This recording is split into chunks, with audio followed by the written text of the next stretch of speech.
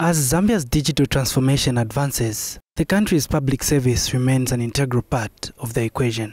Between May 16 and May 20, 2022, officials from Smart Zambia Institute and the Management Development Division deliberated on the 2022-2026 National E-Government Service Plan aimed at digitalizing operations in government institutions.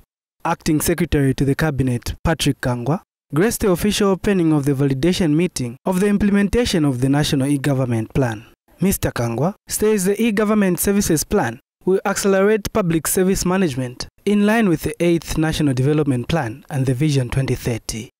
Smart Zambia Institute to ensure that a mechanism for monitoring ICT implementation and performance across government ministries, provinces, other institutions and sectors is defined and put in place. For the Management Development Division, Information and Communication Technology (ICT) is a paramount enabler of a number of opportunities in the public sector. That ICT should be an enabler in hosting a lot of opportunities for improvement and innovation in the provision of public services. So I'm happy to see that the plan is doing this, and also our job is here is also to validate, to see that all the plans are in alignment with the 8th National Development Plan. Smart Zambia Institute National Coordinator Percy Chinyama believes the e-government service plan will help address and harmonize the Zambia public service to the trends of technology. Of actualizing the section mentioned above, Smart Zambia undertook the exercise of developing the draft National Electronic Government Plan.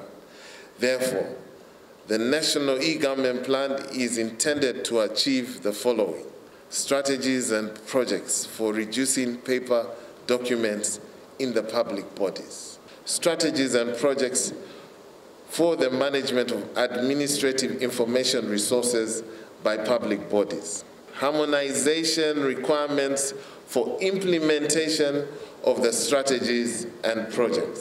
The platform will function as an electronic catalog for public services provided to citizens by government authorities.